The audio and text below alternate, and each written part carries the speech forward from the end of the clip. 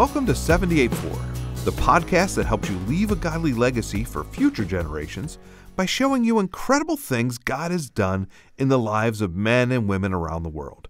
If he can do those things in these people's lives, imagine what he can do in yours. I'm Bob. And I'm Matt.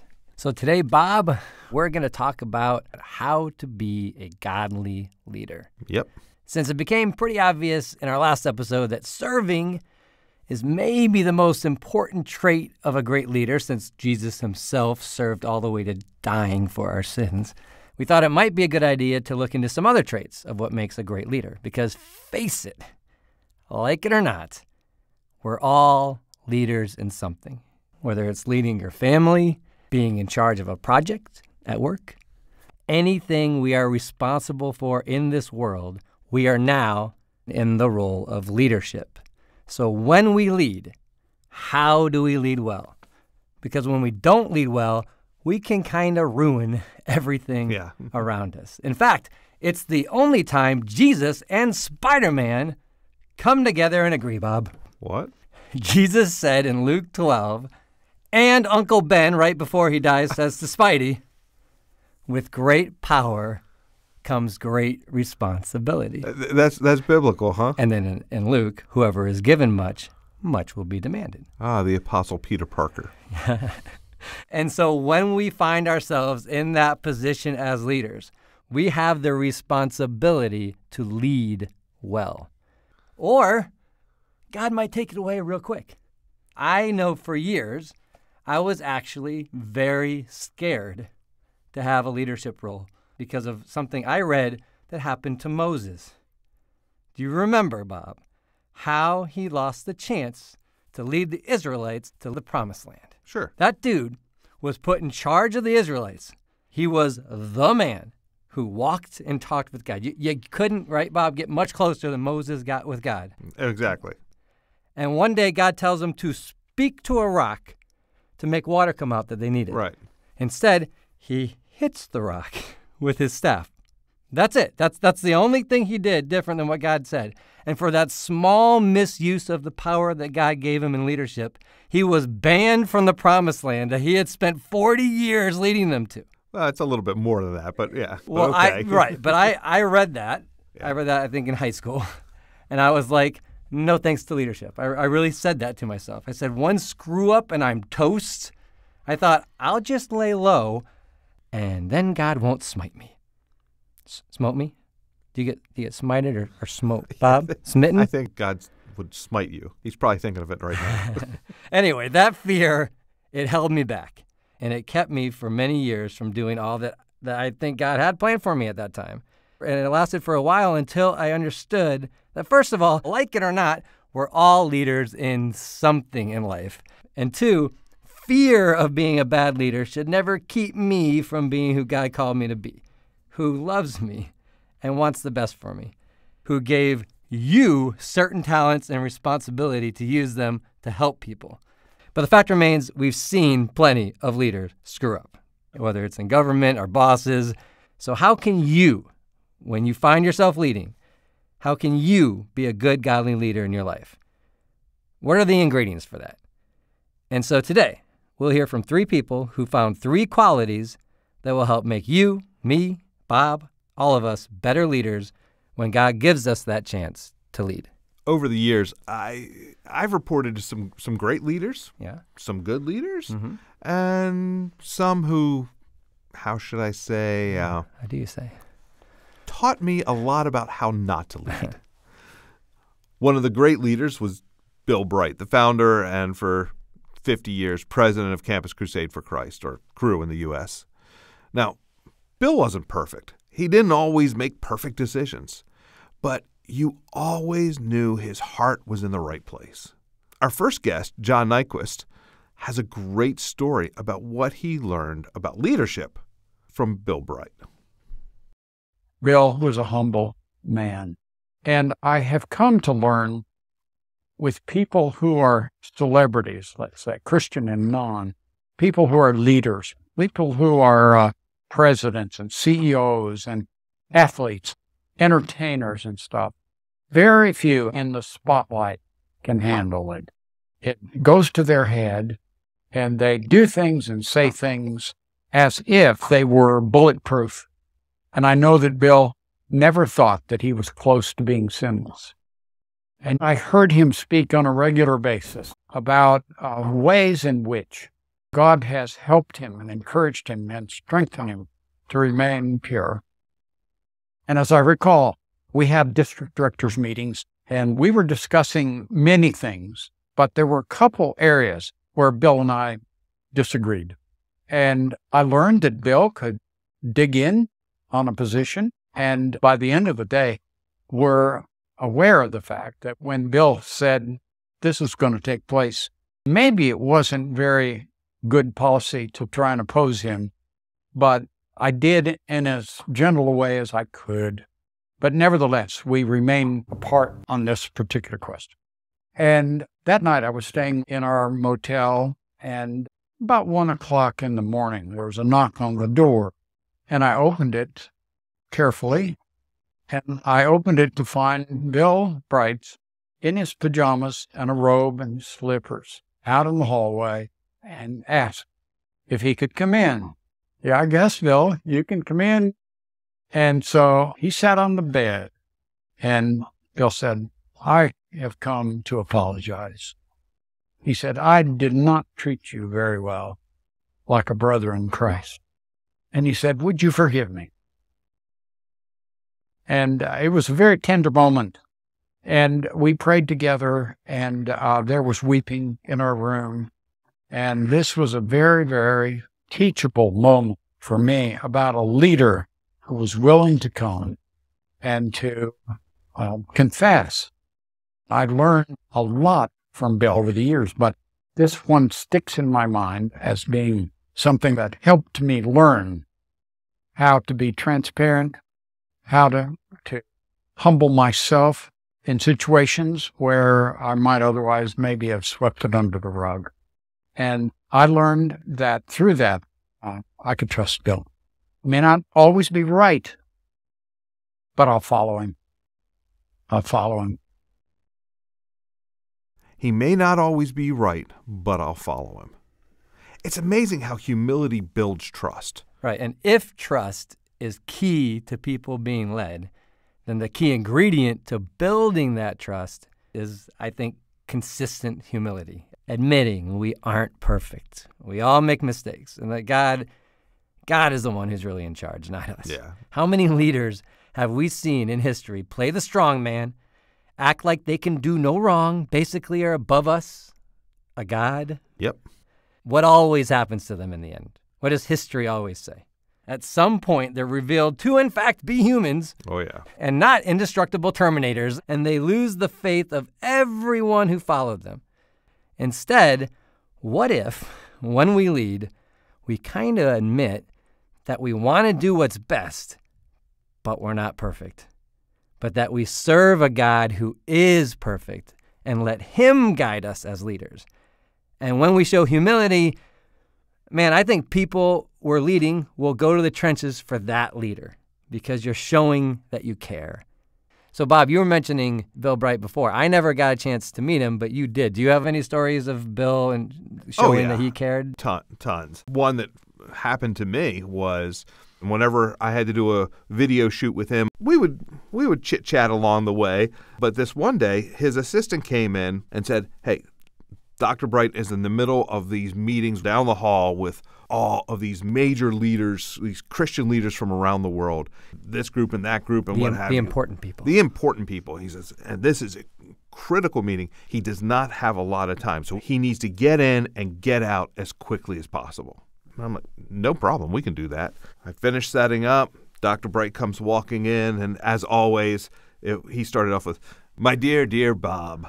And I say, hey, Dr. Bright, how you doing? And he'd give me a bear hug, and he'd say, oh, my corpuscles are standing at attention, singing the Hallelujah chorus. Corpuscles, huh? Yeah, that was one of his, like, every time. And we prayed, and then after he prayed, he said, Bob, how are you doing? Oh, I'm fine, Dr. Bright. We got to watch the clock here, And so we do the shoot. Took maybe 10 minutes, 15 minutes.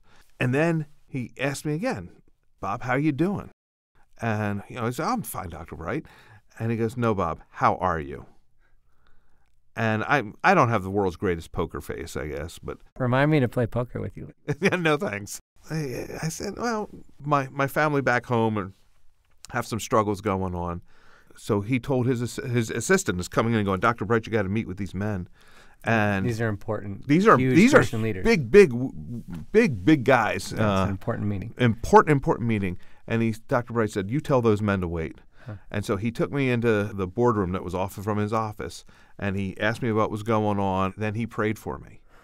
And I was just so blown away by that, because it's not like he was just holding back his lunch a few minutes. When you consider all that they were discussing, really, in the scope of things, who am I compared to what was going on? And yet Dr. Bright valued me enough to set all of that aside to pray for me.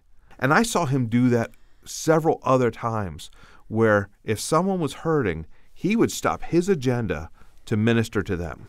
Yeah, caring has to be a key ingredient. But one of the other important qualities we're going to learn from the next guest, Maggie Brill.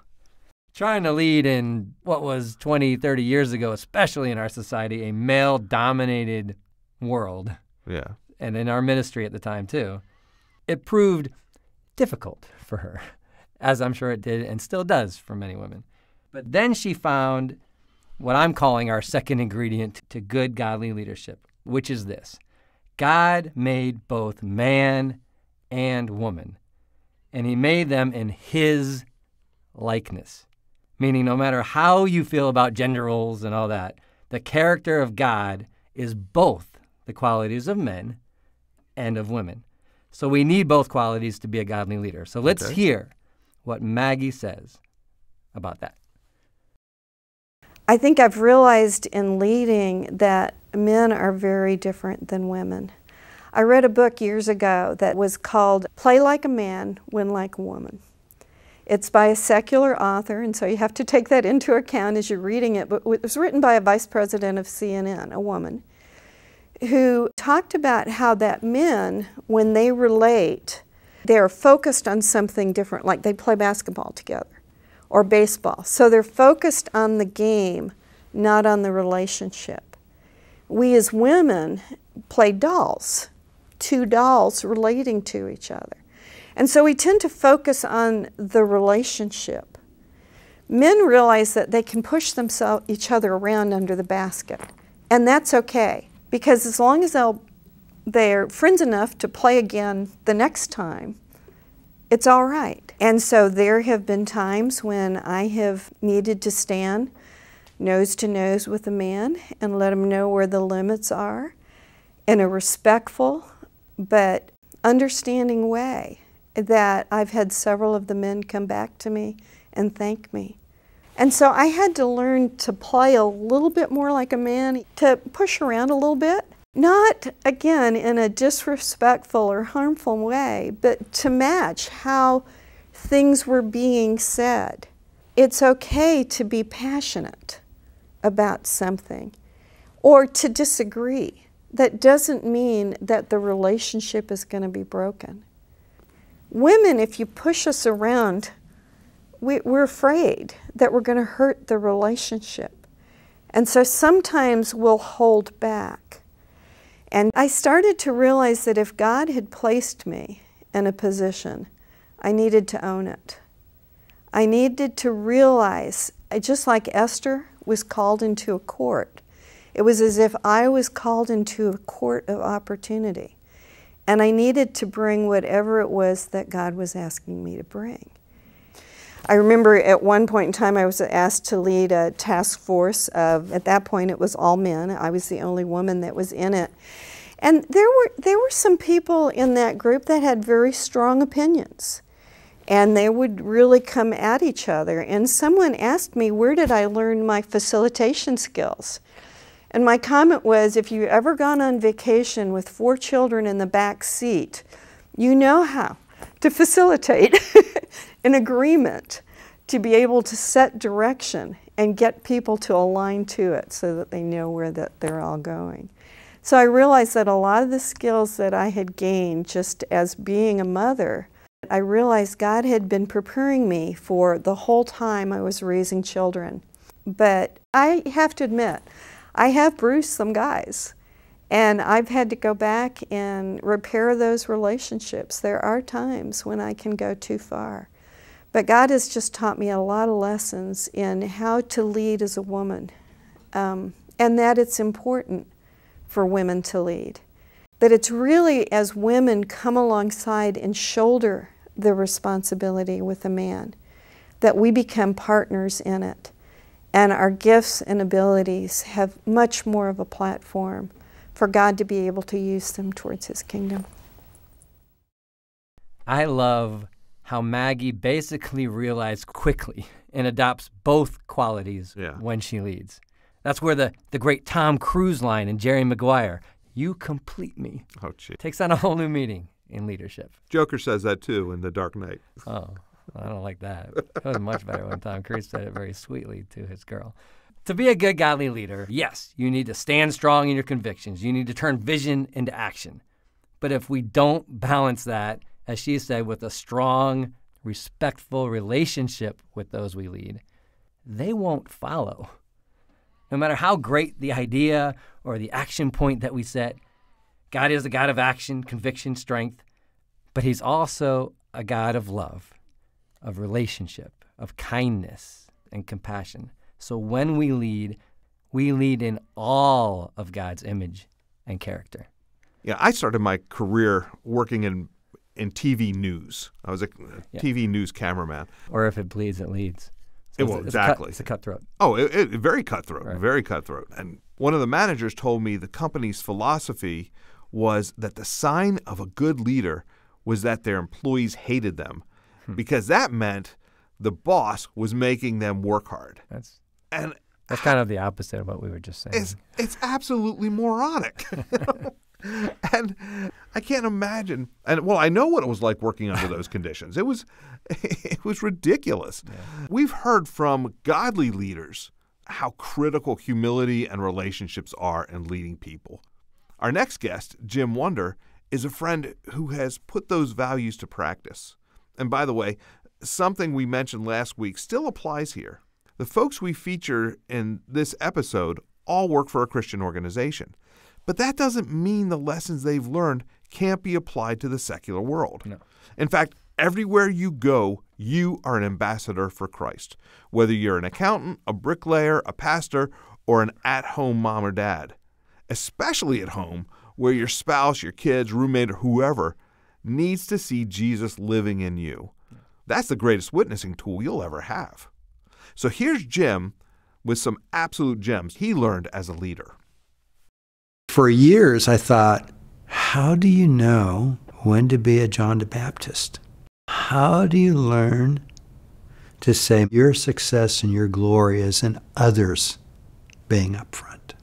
I was part of the high school ministry. We were starting a new high school in Riverside, California. It was a wide open school. We could do anything we wanted there. Teachers knew me, kids knew me, coaches knew me. Wow. It was as good as it gets. It was just like everything we touched turned to gold.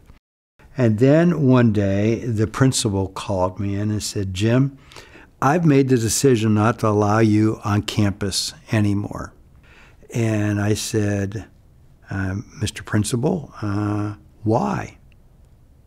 I just don't want you. I go, what have I done illegal? Nothing. In fact, you do everything legal. You are well within the boundaries of the law. And I said, so why am I not allowed on campus? He says, I'm the principal. It's my decision. You're gone. The only way you get back on campus is if you take me to court. I was like stunned. And I walked out and I stood outside the campus. And it was an open campus, but there were doors. And they closed the doors. And there I stood outside. And I thought, how can I do this if I can't get on campus? I can't speak in classrooms. I can't help with school activities. I can't walk around and meet kids at lunch. All that stopped. And I realized at that point that everything I had done was what I affectionately have come to call the Jim Wunder Show. And everything that revolved around me, I can't do anymore. And one of the passages that he led me to was Philippians chapter 2. You have Jesus in heaven with God. From all eternity, glory, everything. And Jesus gave all of that up and came to earth to be a servant to the point of death. And God said, are you willing to be a servant, Jim? Are you willing to die to your glory? Are you willing to die to your name being known? Are you willing to die to all of the benefit that comes from being, really good at something? I struggled with that, and eventually I said yes. And when I finally surrendered to that I needed to change the way that I thought about things, that I need to move from a me focus to a we focus. And rather than have the ministry revolve around me, how do I get it to revolve around them? And I moved it from I have to be at everything to both teachers and students were taking responsibility for the ministry at that school. And the good part of that story is we doubled, tripled, quadrupled in size. And I realized that their success is my success. As they excelled, I was part of their excelling. I never thought of the glory of this kind of opportunity to make others shine, to impart to them the things that we've learned. And you learn that it's just, if Jesus had not left the throne and come and gave it all up, trained others, and then at the end said, I'm out of here. And he actually didn't say, and if he didn't say, and it's good that I'm out of here, how do we learn to say it's good that I'm out of here? It's the opportunity to train the next generation. I've done my job. I pointed them to Jesus. It is now in your hands. I ran track in high school, and I actually ran relays, and you can't win the race by holding on to the baton. You've got to pass it. If I hold the baton the whole time myself, I can't win. And so part of what I've learned in my journey in leadership was I learned some essential things as a youth, and it was all about me. And that was okay. I learned a lot. I did a lot, accomplished a lot. But there was a point where it could only grow as big as me. It grew with a ceiling. And the only way to get through that ceiling is I could no longer be just me.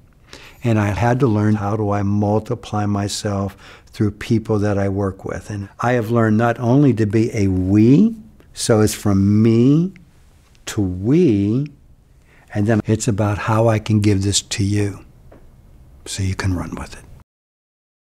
Their success is my success. As they excelled, I was part of their excelling. That's the crux of leadership. It's not about making yourself look good.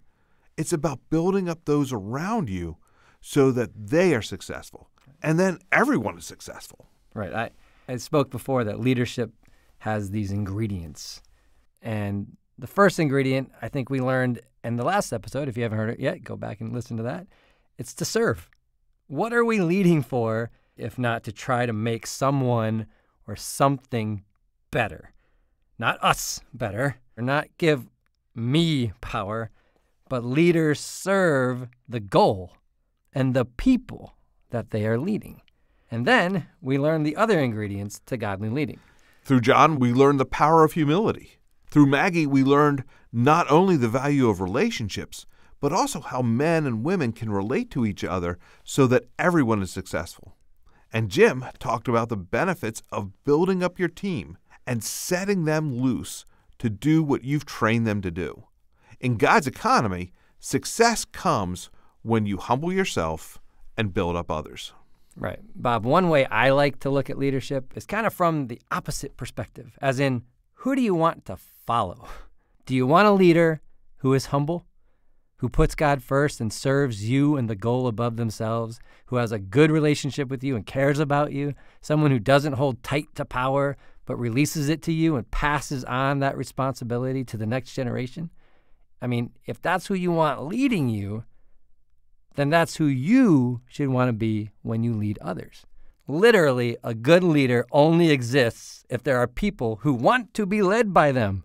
Otherwise, you're just a dictator, a false god. And on the flip side, if you're like I was years ago, if you hide from leadership, try to bury what God gave you deep in the sand, God actually says what happens in a parable of the talents.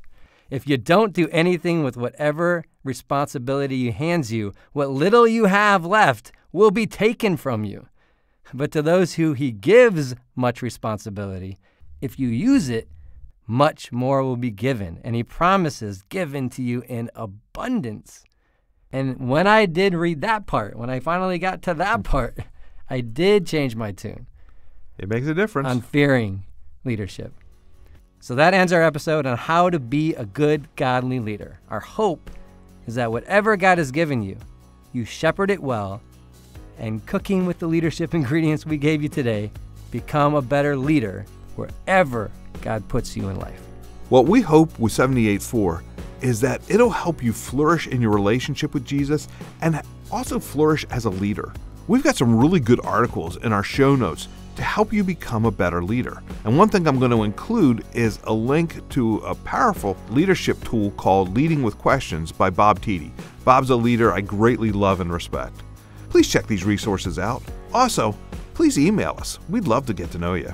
And the audio you heard today comes from some of the more than 600 and counting videos on our website, legacy.cru.org. That's legacy.cru.org. We also have a YouTube channel, Cru Legacy, and a Facebook page. Please check it out. And if you like today's podcast, we ask that you please subscribe so you can get the next one and the next one. And after that comes the next one. Also, please rate us. It helps others hear about the podcast. 78.4 is a podcast of Legacy, a project of Cru. Thanks for listening. We'll be back next week. And while we're away, we want to encourage you, as always, to remember that whatever God did in the lives of the people you heard speak today, he can do in you. So until we're together again, go out there and continue the legacy.